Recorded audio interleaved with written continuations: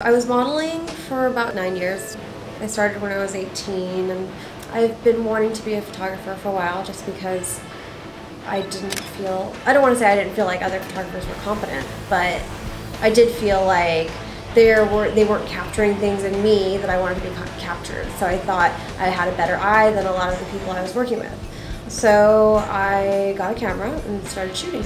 That's how it started.